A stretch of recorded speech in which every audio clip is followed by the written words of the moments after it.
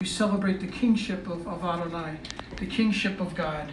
And when we listen to the sounds of the shofar as they're blasted, the sound of the shofar is meant to inspire our hearts and put inside of our hearts fear and awe of the presence of Adonai, coming into the presence of the King of all creation.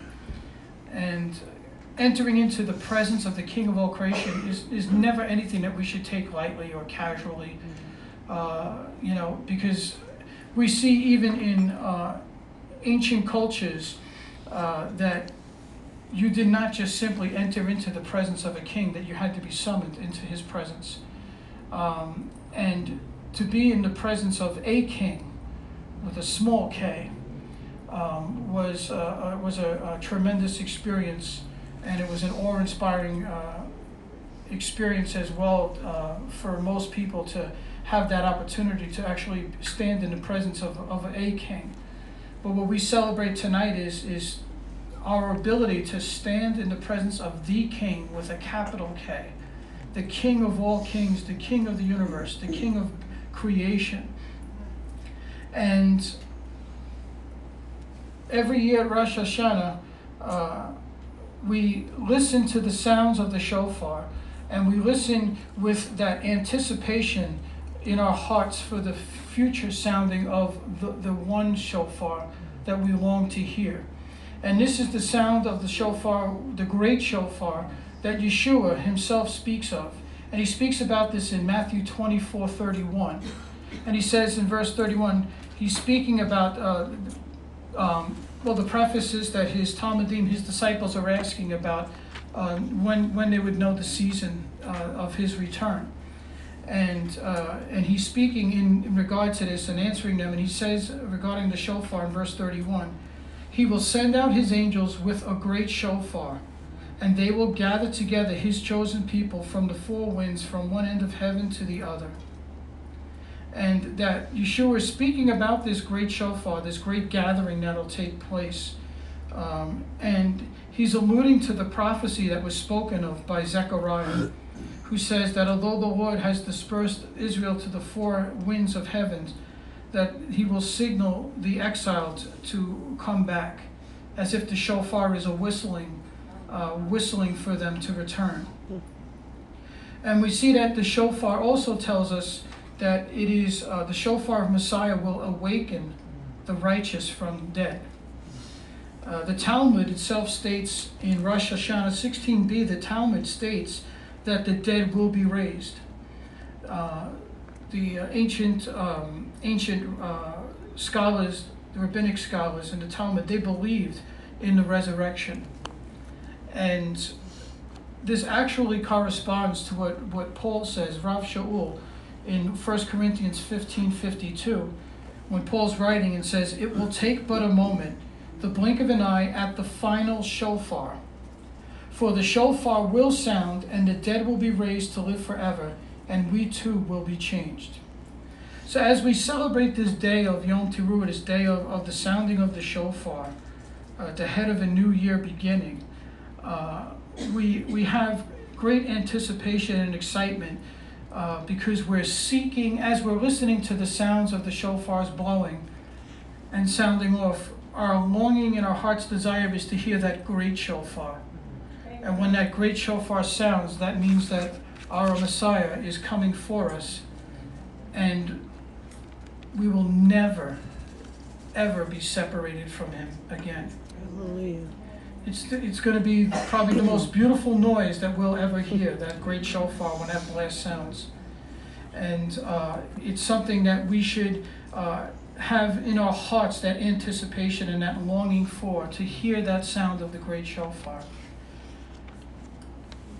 The scriptures talks about that we should always be in a state of readiness and prepared, and we should have a longing for the presence of Adonai, and a longing for the return of our Messiah, and that those who are waiting for his return would be blessed.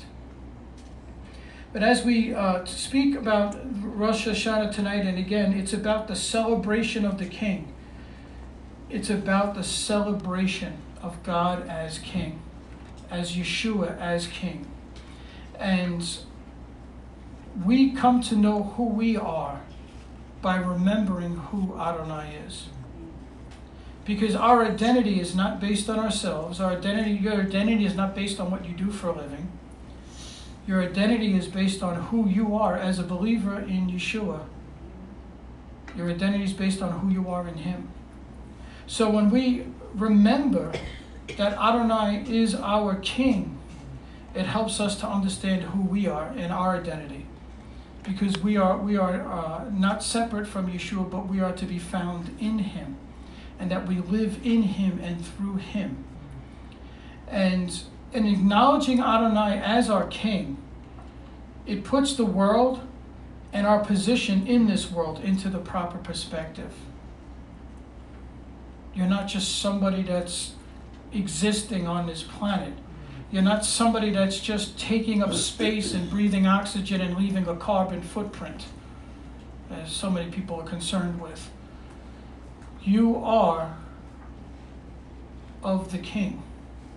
You're royalty. And the scriptures, the Newer Covenant scriptures tell us that we are a royal priesthood. You're royalty. You are of the King. You belong to the King. You belong to His kingdom. You are a co-heir to the kingdom of God as a believer in Messiah Yeshua. So when we really understand and we celebrate the kingship of God, it allows us to have the right perspective as to who we are and what our identity is. We're royalty. Not because of anything that we've done. It's not because of anything we've accomplished. We are royalty because of blood. We're royalty because of the blood of Yeshua. Because of the shedding of His blood, paying for the debt of our sins, and His righteousness is now poured out upon us. And now we inherit His righteousness. And now we become royalty. And it's the greatest royal blood you could ever see. And we see that describing our King and praising our God as King, the very first page of Scripture speaks about Adonai being above all of creation. When it says, Bereshit bara Elohim et hashemayim ve'et ha'aretz. In the beginning, God created the heavens and the earth. Not in the beginning of man, but in the beginning. That uninterrupted, that God created the heavens and the earth. There was no age before that, but God created the beginning. And in that beginning, He created the heavens, He created the earth. And that declares His kingship and His sovereignty over creation. He is not a part of creation. He is above and outside of creation and superior to creation. He always was and always shall be. He is without beginning. He is without end. And we see that various parts of the scriptures, again, confirm His place as creator and as sovereign over the world and His kingship. And we see in Psalm 33 in verse 6, by Adonai's word were the heavens made, and all their hosts by the breath of His mouth. He gathers the waters of the sea together in a heap. He lays up deep waters in storehouses. Let all the earth fear Adonai. Let all the inhabitants of the world stand in awe of Him. For He spoke and it came to be. He commanded and it stood firm. Adonai foils the purpose of the nations. He thwarts the plans of the people. The plan of Adonai stands forever, the purposes of His heart from generation to generation. Blessed is the nation whose God is Adonai, the people He chose for His own inheritance. Adonai looks down from heaven. He observes all of humanity. From His dwelling place, He gazes on the inhabitants of the earth. And again, the Bible tells us time and time again, it reveals to us a God that is so great that there is nothing that can be compared to Him. And far too many times people mistakenly will compare God and say, well, the opposite of God is Hasatan, the devil. The devil is not the opposite of God, because he is not sovereign. He is not above creation. God alone is above creation. He alone is God. Hasatan cannot be compared to God. They're not on the same level. If you're going to use an opposite of Hasatan, then you would have to use one of the other angels, Gabriel or Michael or any of the other angels, because Hasatan is a fallen angel. He is not a creator. He never created anything. He's just a fraud, and he's a cheap copycat. And anything that he attempts to create never holds up. It always falls and crumbles. There is no comparison to God. There is no equal to him. There is no one else that we can compare him to. He is unchanging. His character does not change. He is eternal. He is without beginning and without end. And that's what we celebrate tonight in Rosh Hashanah. We celebrate our God as King, and we celebrate him as Creator, that he is far and away, high and above all creation. And there is none that can be compared to him. We think about, in an earthly sense, all the celebration that goes on in the coronation of a new king or a queen, and all the fanfare that goes on, and it's nothing compared to the celebration and the coronation of God as King. All of heaven praises him. All of heaven rejoices and shouts and declares him to be King above all of creation. Rosh Hashanah is a sanctified reminder to us of Adonai's authority in our lives, because he is King. He's King over the world. He's King over all nations, all leaders of nations. He's King over every circumstance and every situation. There is nothing outside of his view. There's nothing outside of his mind. There's nothing hidden from him. He sees and knows everything. Everything. Nothing escapes his presence.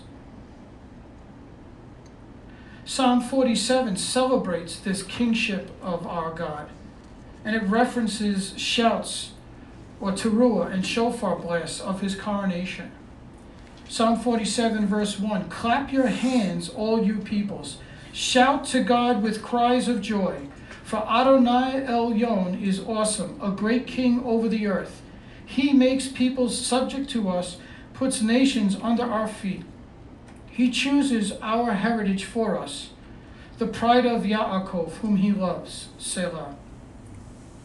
God goes up to shouts of acclaim, Adonai to a blast on the shofar. Sing praises to God, sing praises. Sing praises to our King, sing praises. For God is King over all the earth, sing praises in a maskil. God rules the nations, God sits on his holy throne. The leaders of the people gather together, and the people of the God of Abraham. For the rulers of the earth belong to God, who is exalted on high.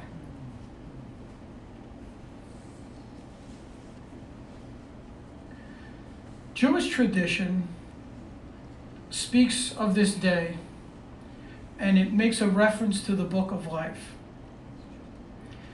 And we see that as we begin this evening with Erev Shana, that from this moment forward, we have 10 days between now and Yom Kippur, the Day of Atonement. And these 10 days are referred to as the 10 days of awe. And it's during these 10 days that traditionally Jewish people will repent of their sins, and they will reflect upon this past year in their actions. And they will attempt to do good deeds and good acts in order to increase their chances of having their name inscribed in the book of life. And they believe that change through repentance and good acts will give them this status and this standing, to have their name written in the book of life. And there is a tragic and yet severe problem with this tradition. Because first of all, it's not scriptural. Because there is no such thing as salvation based on acts. There's nothing you can do to earn your way to salvation. This does not line up with the scriptures of the Tanakh, of the Older Covenant readings. Man has a problem and a condition, and it's called sin. And sin is an act of rebellion towards Adonai. And sin will cause separation in a relationship between him and his creation. And man cannot heal himself. He is powerless to heal himself of the stain of sin and the consequences of sin. What is imperfect cannot help another that is imperfect. In this case, a negative and a negative does not equal a positive.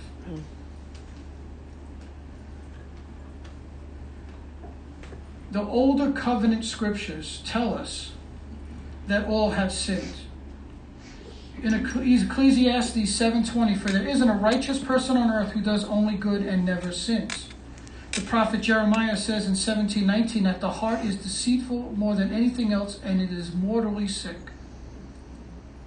The prophet Ezekiel tells us that the consequence of sin is death. In Ezekiel 18:20, the person who sins is the one that will die.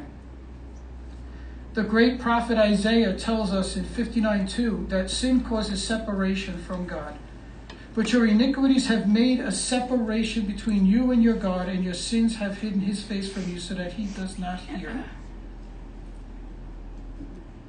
And we are told in the book of Vayikra, the book of Leviticus in 17:11, for the life of the flesh is in the blood, and I have given it to you on the altar to make atonement for your souls. For it is the blood by reason of the life that makes atonement. There is no atonement for sin apart from blood. And the blood of bulls and goats does not bring salvation. In the past, during the sacrificial system of the older covenant times, the blood of bulls and goats only provided a temporary covering that allowed the children of Israel to draw near and approach Adonai closer in his tabernacle. The blood of bulls and goats never provided for an eternal salvation. But we see that in the greatness of our God and our King, where for man there is no hope and there is no way, God suddenly makes the way. And he demonstrates his power and his sovereignty and his glory over man's condition because he is above it. And he displays his power, his authority, and his sovereignty by providing a way. And that is in the form of the Messiah. Atonement is found only in Messiah bearing the penalty of our sin. And Isaiah again tells us in Isaiah 53:4, surely he took up our pain and bore our suffering, yet we considered him punished by God and stricken by men and afflicted. But he was pierced for our transgressions, he was crushed for our iniquities. And the punishment that brought us peace was on him, and by his wounds we are healed. We all like sheep have gone astray, each of us has turned to our own way, and the Lord has laid upon him the iniquity of us all. Now, unfortunately, there are some within rabbinic Judaism that will try to tell you that what Isaiah is speaking about here in Isaiah 53 is that he's speaking to Israel. That the belief is that this is Israel that he's speaking of. Israel cannot heal itself. Israel cannot sacrifice for the sake of itself.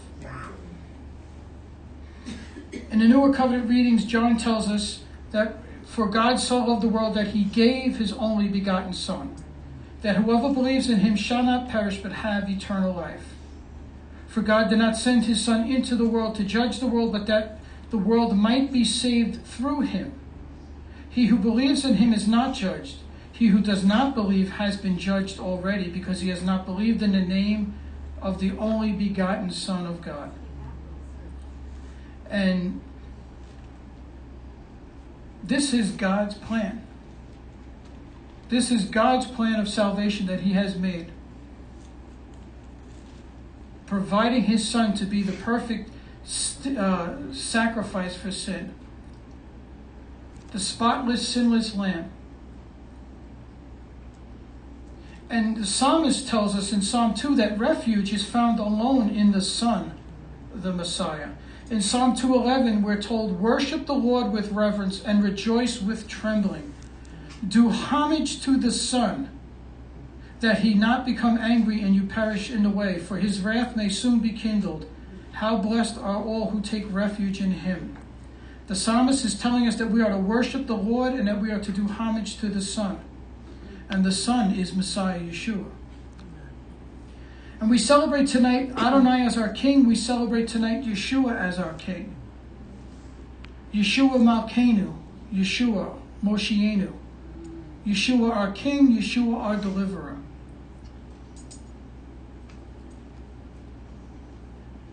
And Jesus, Yeshua, publicly declared himself in John 12:44 that those who put their trust in me are trusting not merely in me, but in the one who sent me. He says, I have come as a light into the world so that everyone who trusts in me might not remain in the dark.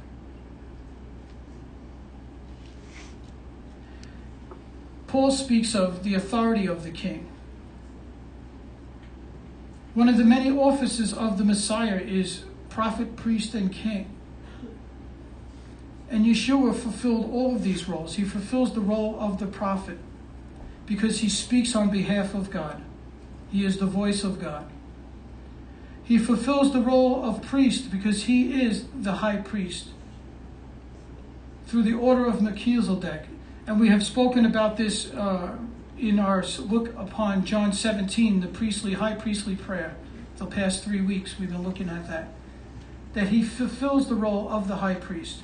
And he fulfills the role of king because he is the King of kings. He is the Lord of lords. And Paul reminds the Colossians about this in Colossians 1. He writes to them and he says that Messiah Yeshua is the creator and the sustainer of all things. Colossians 1:14 says, it is through his Son that we have redemption, that our sins have been forgiven.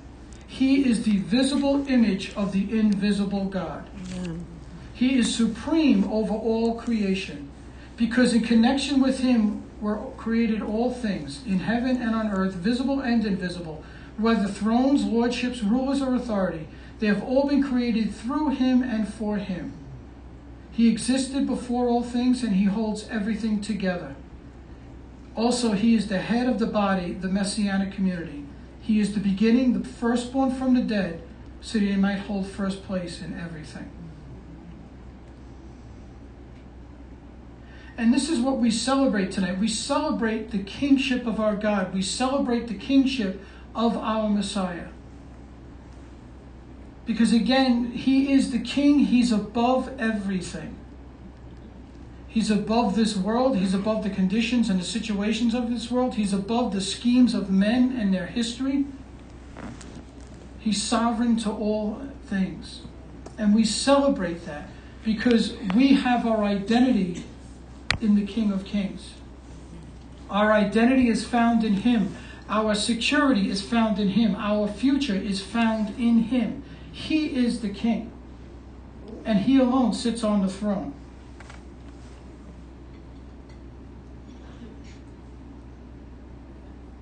And this is what we celebrate. And we have reason to celebrate it because of what Yeshua did on the tree of redemption.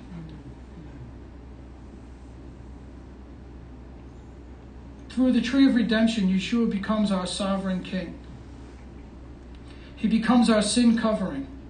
He takes on the penalty of the sins of the world. He becomes the substitution. The stain and the impurity of our sins are transferred onto him, and in turn we receive unmerited righteousness and purity. And this is exactly what Isaiah was speaking of.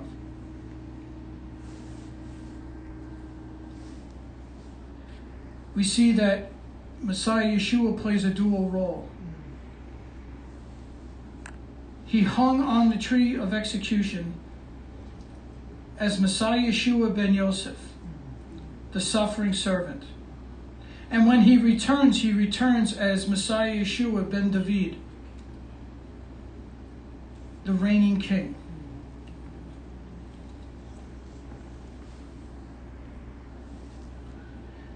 Traditionally, in Rabbinic Judaism, they speak about the book of life. They speak about the desire and the hope of having your name written in the book of life. And that is a pleasantry that is exchanged amongst Jewish people at this time. May your name be written in the book of life. And that is something, as a believer in Messiah Yeshua, I cannot say. Because to say, may my name be written in the book of life, is a gray area. It leaves doubt and uncertainty. It's spoken from a mindset of, I hope it's there. And this is because when this is spoken within the confines of Rabbinic Judaism, it's a hope. It's a hope that's a false hope because it's based on works. I hope I've done enough that my name is in the book of life. I hope that I've repented enough for my sins. And it's all based on what I am doing and what I'm trying to achieve and accomplish. And fallen man cannot save himself. Fallen man cannot save another fallen man. It takes a spotless, perfect sacrifice to cover for sin. And that was Messiah Yeshua's role. And he did it gladly and willingly. And for us as vessels of honor, as believers in Messiah Yeshua, we never have to say, I hope my name is written in the book of life. I know for a fact that my name is written in the book of life. There's no doubt, there's no gray area, there's no uncertainty. It's a fact, and it's based on nothing I have done or ever will do. It's based on what Yeshua did on my behalf. And all I did is acknowledge what he has done. And I accept him as the Savior. My name is written in the book of life. And I can say that with confidence, not with arrogance. I can say that with confidence, and I say it with fear and awe. Because I stand in awe of what he has done, willingly going to the tree of execution. And I say it with awe when I try to even imagine the love that God has for me. That he puts that much value in me that he's willing to send his son to die, to be the atonement covering with his blood for my sin, so that I could be reconciled in a relationship to him. That's how much he loves you. Because he was willing to offer up his son to be that atonement. No one else could have done that. No one else could have stepped in and fulfilled that role. Only Yeshua could. So as believers in Messiah Yeshua, we celebrate this day. We celebrate the King. We honor the King. We cherish the King. We glorify the King. We magnify the King. We praise the King. We honor the King. We rejoice and exalt the King. Because it's all about the King. This day is about the King. It's not about me saying, well, here I go. It's Rosh Hashanah. I'm now about to enter this 10 days where I'm going to try and make up for everything I did for the last 350 days. So that hopefully my name is written in a book of life. See, because that becomes inward. Because now it's about me. The attention is on me. Because now I'm entering into a period of time, from a Rabbinic Judaism standpoint, I'm entering into a period of time now where I need to make up for and compensate for my shortcomings. You can't do that. It's not possible. But what happens is that it becomes about me and it's inward thinking. And that's not what Rosh Hashanah is about. That's not what any of these biblical feasts are about, these Ha Moedim, these appointed times. Not one of them is about you. Every single one of them is about Adonai, our God, our Heavenly Father, and every single one of them is about Messiah Yeshua, his Son. Both of them are glorified, both of them are exalted in every one of these feasts, and both of them are the center point of every one of these feasts. And that's why they are appointed times. There are times for us that God has commanded for us to observe and honor them, so that we come together as believers in a body of Messiah. We come together as one new creation, as one new man. Doesn't matter whether you're Jew or Gentile, doesn't matter whether you're male or female, doesn't matter whether you're young or old, slave or free. We all come together as one, and we honor God for who he is and what he has done, and we praise his one and only Son for who he is and what he has done. And that's what every one of these feasts are all about. They're about celebrating them. It's not about me. It's not about looking into me.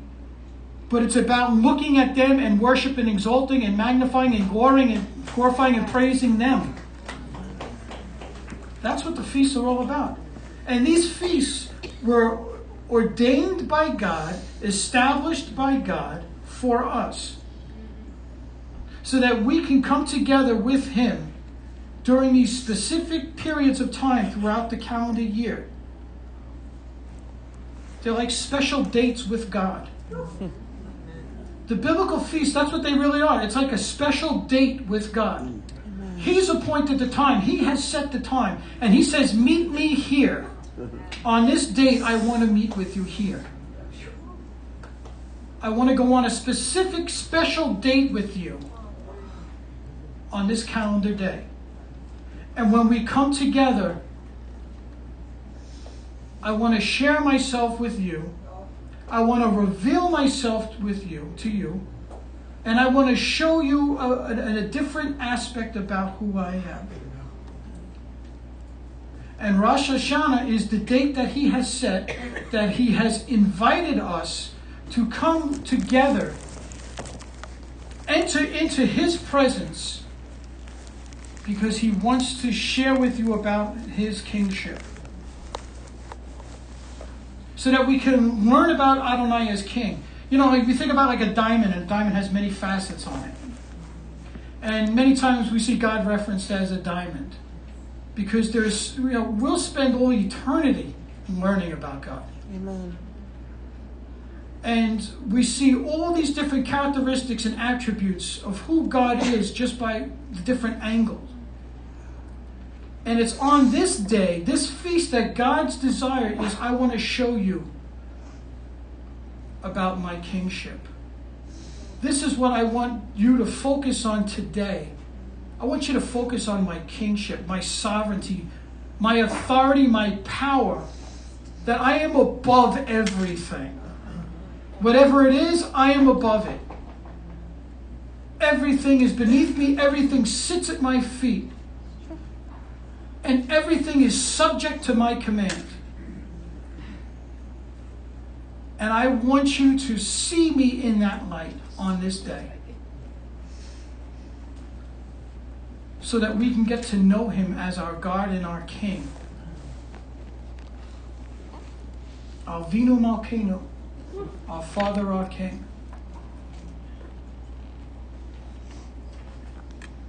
We learn by repetition. That's how we learn. That's how we're designed as humans. We learn by repetition. And every year he wants to meet on this feast day so that we can again be reminded and learn more about his kingship and his sovereignty and his power and his glory and his authority. And it becomes a reminder for us, so that as we go about our days and we go through the web and flow of daily life and the ups and downs, the trials and tribulations, he wants you to remember Rosh Hashanah. So when something isn't going well, or you're struggling in an area with something, he wants you to think about Rosh Hashanah. And he wants to whisper into your heart, fear not, because I am king. Fear not, because I sit on the throne. Fear not, because I am all powerful and everything is beneath me. I'm in charge of everything. Nothing escapes me. Nothing escapes my attention. Nobody gets away with anything. That's true. And a time of judgment will come. And there is a time when you will have to answer, which is all of humanity will have to answer. And for those who have rejected the King's Son, there is no answer.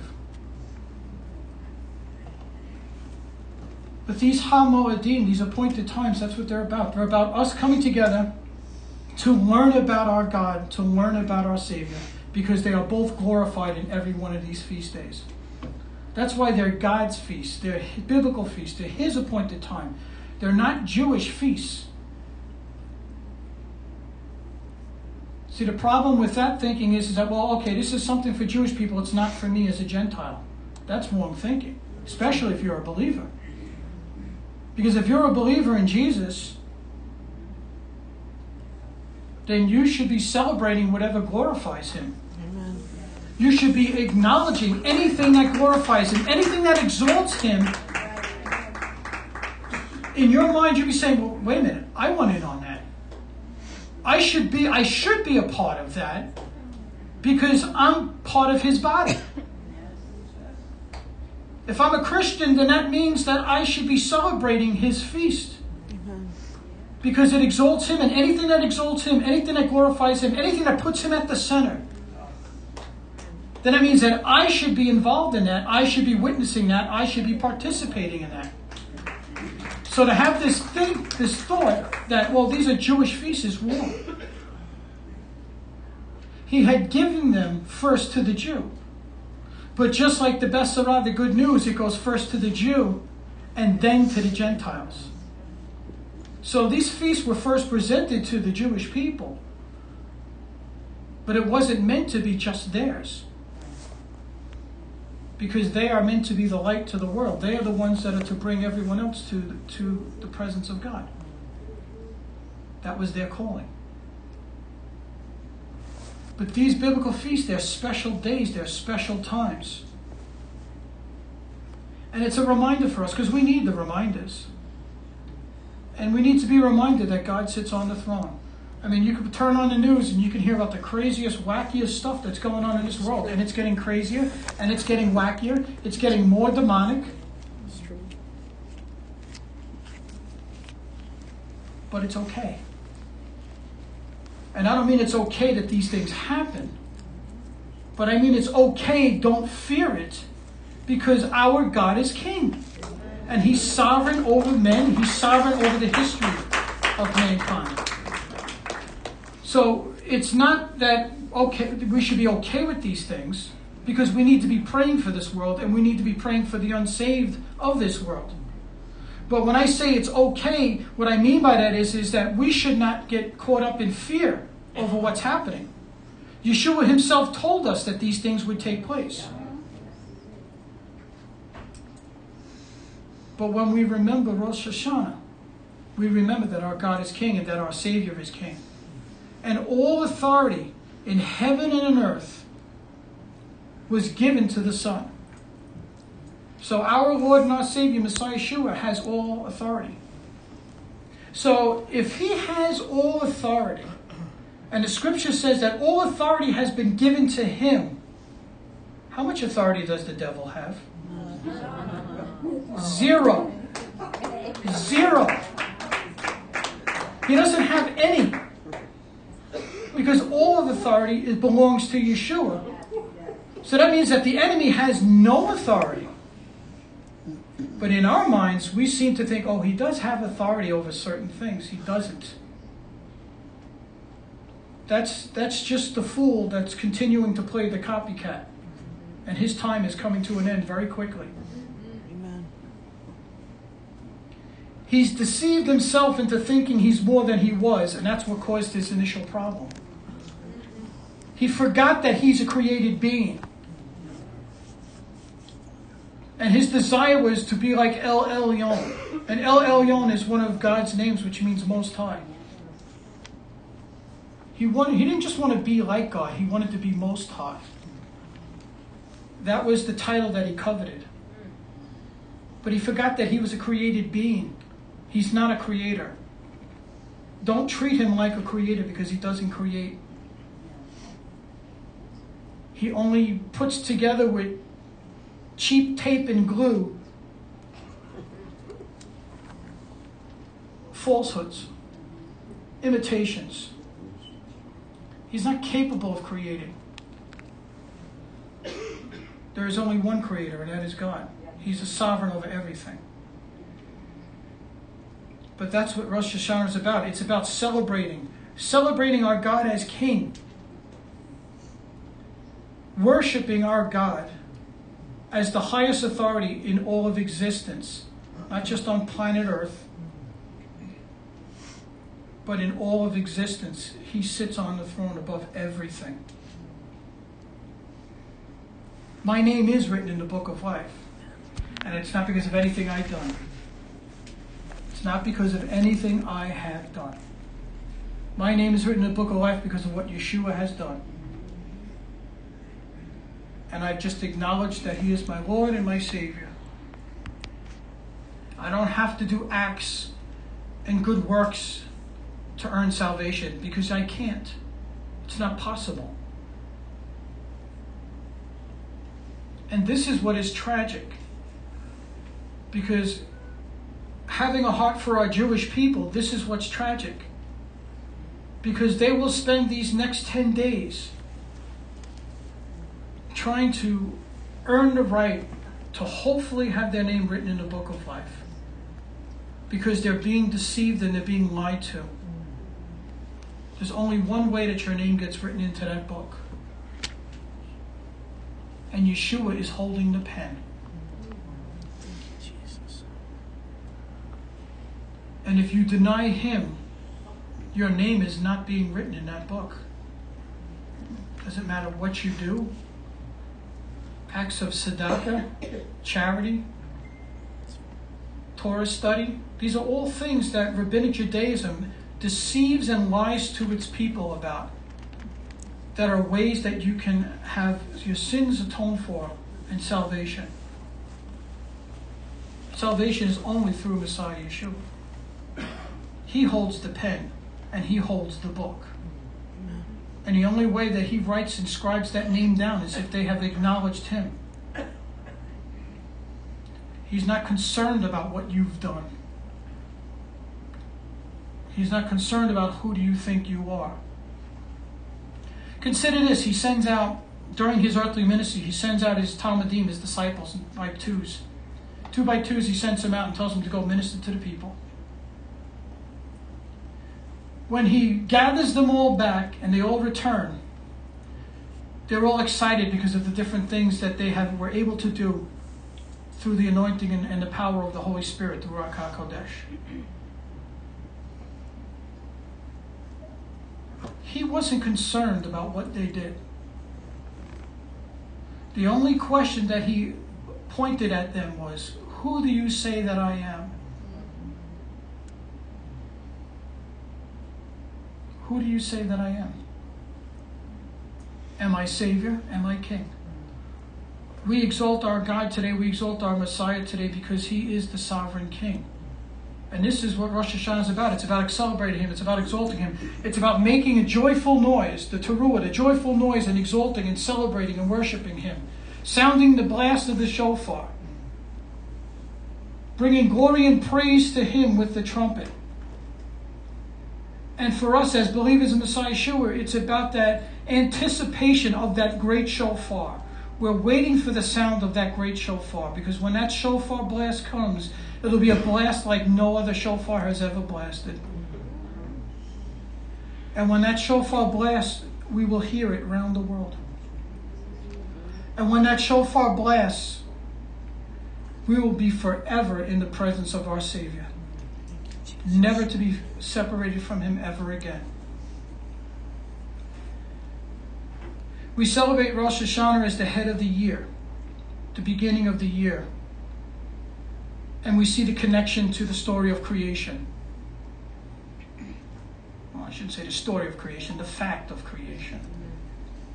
Because it's fact. And from the very beginning, Yeshua was there. And we're told that he and all things were created by him, and all things are sustained by him. Why does this earth spin? It spins because he wants it to. It continues to spin because he commands it to. The sun continues to rise because he commands the sun to rise. Everything about our existence is by the authority of Yeshua.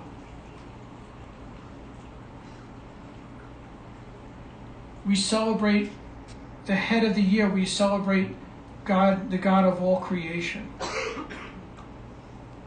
We celebrate this new year, 5780. New year is about new beginnings. It's another reason to celebrate today. You know, God is a God of new beginnings. You know, when we receive him as Lord and Savior, we become a new creation. The old is gone and the new has come. Today is a new beginning. It's a new year. The scriptures tell us that every day is a new beginning, and God's mercies are renewed every day. God is about beginnings. And we celebrate this new year.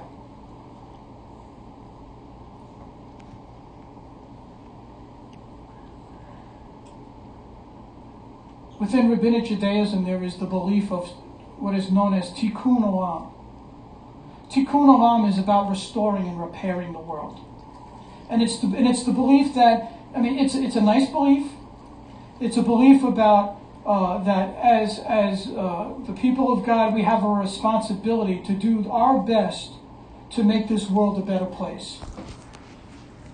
To do our best to restore the world or repair the world, so to speak. It's a nice concept because what it does is it calls upon us to be conscious of our actions and how our life impacts the world and how our life impacts the environment. And those are all good things. But the reality is that we can't repair anything or restore anything. God restores. God makes all things new. But today's a new year. It's a new beginning, a new opportunity. New beginnings require new decisions. So if I just keep doing the old thing and I keep doing the same old thing, then I haven't done anything new. But new beginnings require new decisions. And if we're talking about new beginnings, we're talking about change. We're talking about transformation. We're talking about growth. A new beginning requires us to do something different.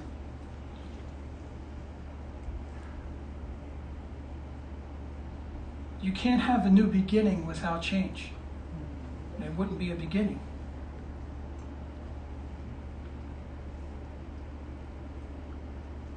Sometimes it requires a change in our action, a change in our focus, a change in our commitment.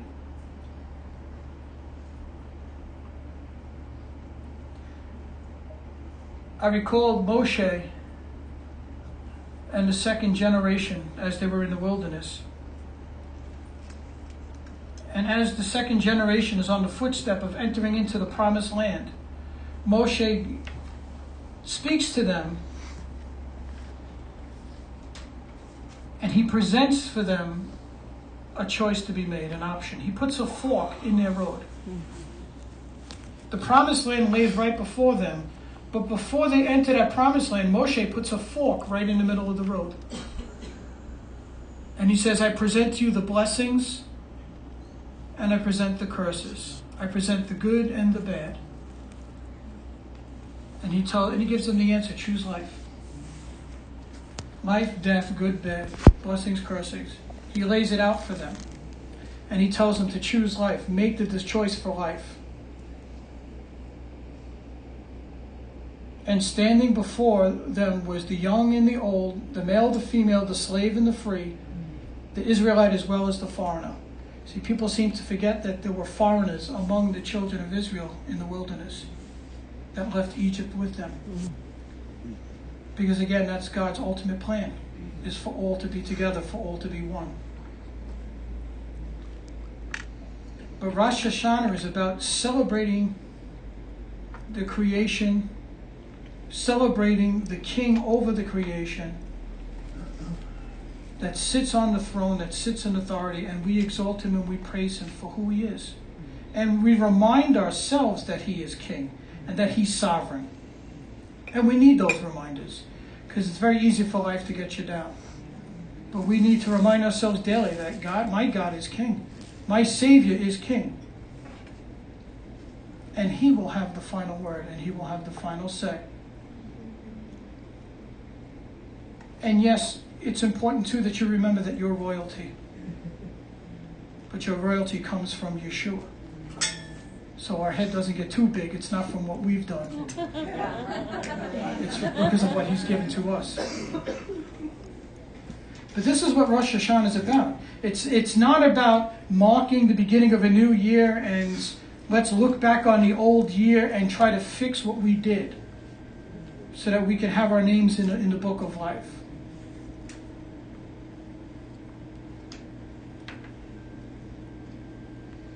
It's about looking up and seeing God as king and seeing our Savior as king, sitting on the throne with all authority given to him. And we celebrate that and we honor that. And as we begin this new year, we begin it with excitement. We begin it with great anticipation because it's a new day, it's a new beginning. God's mercies are renewed every day. New beginnings are great. Imagine if we approached life with that kind of an attitude. Every day we wake up and say, wow, this is going to be a great day. Because it's a new beginning. It's a new day. You haven't gotten out of bed yet, and you already should be praising God with your lips. Thank you for this new day, Lord. Thank you for this new beginning. Thank you that your mercies are new. Thank you that yesterday's gone. And that today's a brand new day with brand new potential. With a brand new hope and a brand new purpose. And maybe I didn't do too good yesterday, but today's a brand new day, and today's a clean slate. And I could start fresh.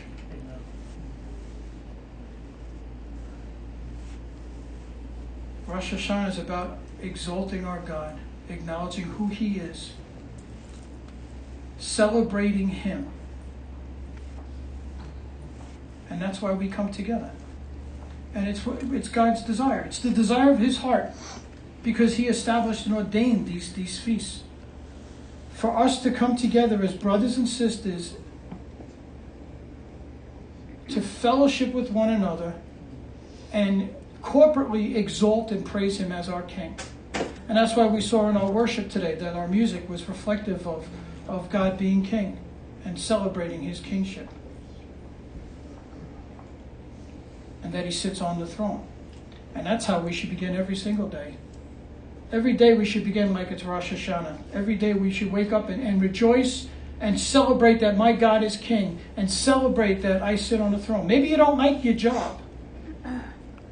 Been there.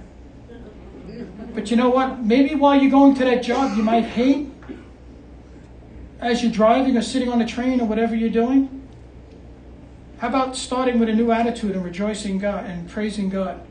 You have a job. Amen. You have a job. You woke up today. You know, I love to speak about this because it's so true that if you were to actually thank God for every little detail, and you really were to try and take stock of every little thing, you wouldn't accomplish anything the entire day in a 24-hour period, because you'd be thanking him for every single thing. You'd be thanking him that you woke up this morning in your bed. First you thank him that you woke up. Then you can thank him, we're not even at dawn. You didn't even get out of bed yet. You thank him that you woke up. You thank him that you're in a bed. Amen. You thank you that you have a roof over your head that protected you from the elements last night when it rained. Or when it's 32 degrees outside and snowing. Then you thank Him that I'm physically able to get out of the bed.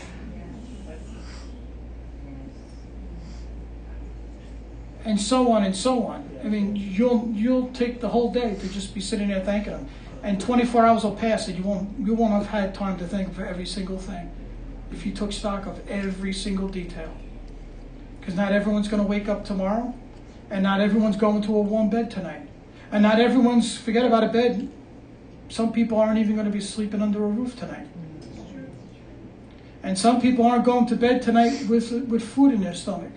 I mean, you can go on and on and on. But, every day is a new day. And every day should be Rosh Hashanah for us. Celebrating my God as King. Celebrate Him every day as King. Exalt Him every day. Rejoice in Him every day. And that's what we do in Rosh Hashanah. It's not about us. It doesn't become the beginning point of our looking inward. It's about looking up and praising Him for who He is and what He has done. Hallelujah. And as I close with this message, I present that opportunity for anyone who has never received Yeshua as Lord and Savior. What perfect day can there be than on Rosh Hashanah? Every day is a perfect day to receive Him. But today's a better day to receive Him than tomorrow. Because nobody's guaranteed tomorrow.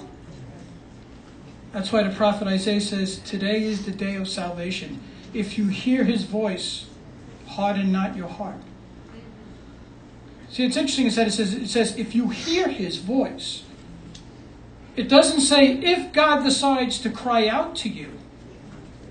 It says, if you hear His voice. He's calling out continuously. He's standing at the door and He's knocking continuously. He's the father in the prodigal son that's standing there continuously waiting for the return of his son. But the onus is on us. Do we hear Him today? Do we hear the knocking? Do we open the door? He has sent out the invitation. The question is, do we receive it? Do we act upon it? And that's what makes this a perfect opportunity, because it's a perfect opportunity for us to receive this invitation. To accept Him as Lord, to accept Him as Savior. And to start with a brand new beginning. And I present this opportunity to anyone who has never received Him. You've never made the decision for Him. We present this opportunity to acknowledge Him as Lord, to acknowledge Him as Savior, and to invite Him into your heart. And when that happens, you now become royalty. When that happens, you now receive eternal life. When that happens, you now have a new identity, with a new beginning, with a new purpose, with a new destiny. All because of what He has done, not because of what we think we do. So I present this opportunity. If this is the desire of your heart, then join me in this declaration, this heartfelt statement, this prayer. Asking and receiving Him into your heart, acknowledging who He is and what He has done. Dear Heavenly Father, Lord, I thank You for who You are, that You are the King that sits on the throne. Father, I praise You and I worship You because You alone are sovereign above all else. And that my sin has caused a separation between us, and there's nothing that I can do to fix that. I can't repair that. I can't work towards that.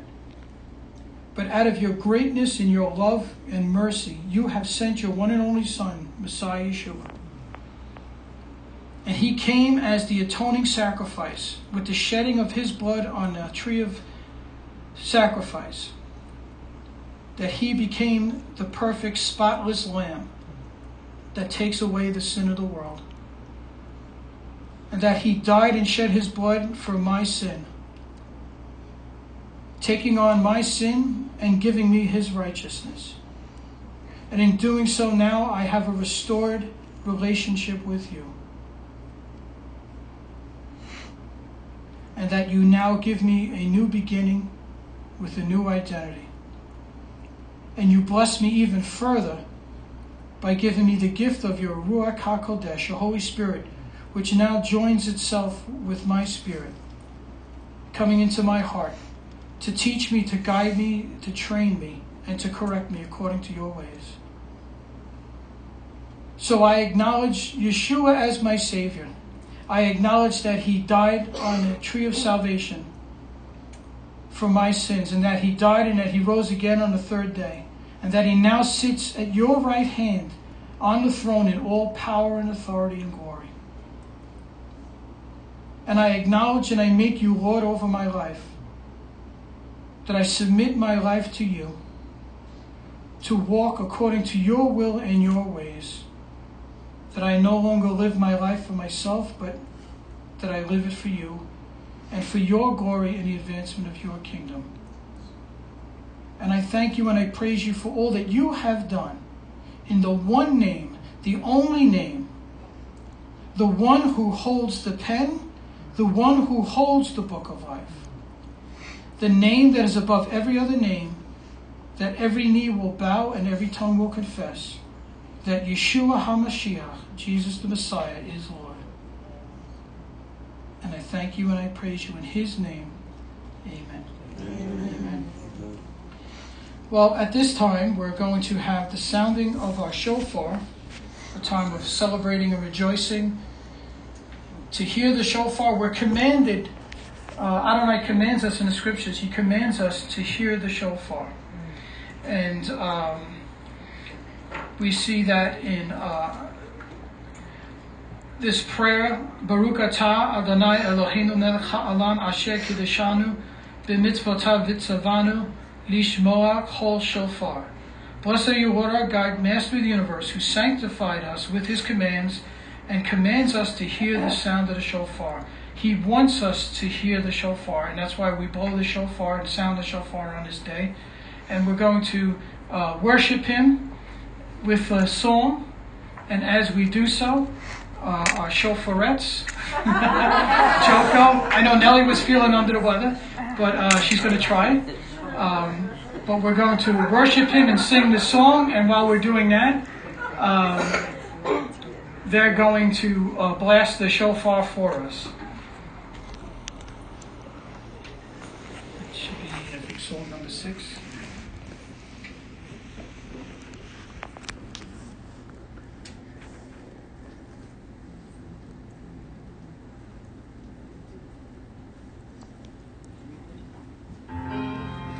Isaac bound by Abraham. You can stand up if you want. We're celebrating our King. It seemed Stretch the legs a little bit.